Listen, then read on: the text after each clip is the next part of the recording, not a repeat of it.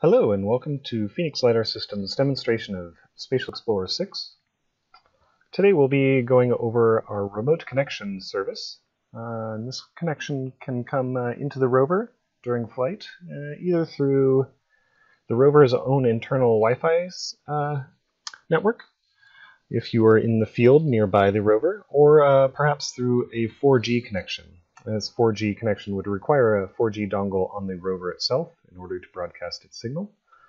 But let's go ahead and jump into our connections. So I open up a browser here, and this could be out in the field, and this is optimized for mobile devices as well. So on your smartphone, you can open up your browser. Make sure that you are connected to your rover Wi-Fi signal. You can see no internet, obviously, since it's just a little rover. And then we can go ahead and jump into our IP address for our rover, 192.168.20.10. And here we will be able to jump right into our rover. And here we'll be able to see our general rover status, as well as details about sensors, navigation, etc. Here we can see that our system. We can start it or shut it down. Let's go ahead and start that rover, see what happens. So here, once this gets ready, we'll see our uptime start ticking off, as well as shows our UTC, or rather our GPS time of week, temperature, voltage, etc.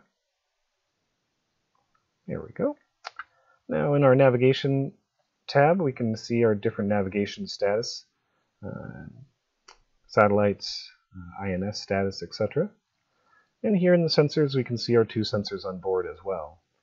Through this remote connection, we're easily able to activate or deactivate sensors and make sure that we have incoming packets of data. You can see this megabytes increasing.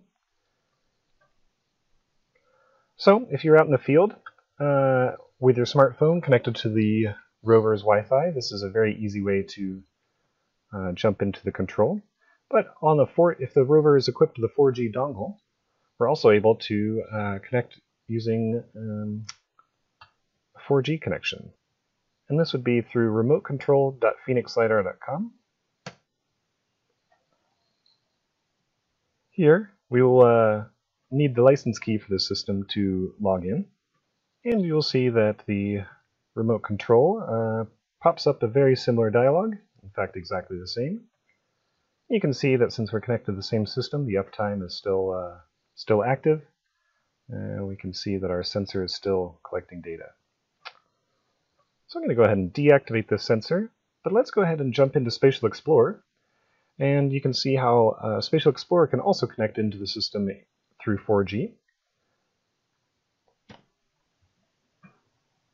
Alright, and here in Spatial Explorer we can see very much the same situation, but in a live visual perspective. Our system monitor with satellites and everything still shows here. We have our sensors we can activate and deactivate as we please. If we zoom into our system, you can see their UAV shown for context. See the various components of our system. And that's the antenna up top, our IMU, our LiDAR, as well as our camera. And when you have this up and running, you can also use our project window to open up an OpenStreetMap view. So we have a little bit better perspective of where we are over here by Renaissance Court. That gives the remote control user the ability to make sure that the field team is on point in the right location, that your system is set up properly, and that you're collecting data as needed. You can see the GNSS points and LiDAR points being collected here. So that is the remote connection service for Spatial Explorer 6 from Phoenix LiDAR Systems. I hope you've enjoyed this demonstration, and I look forward to seeing you in others. Thanks.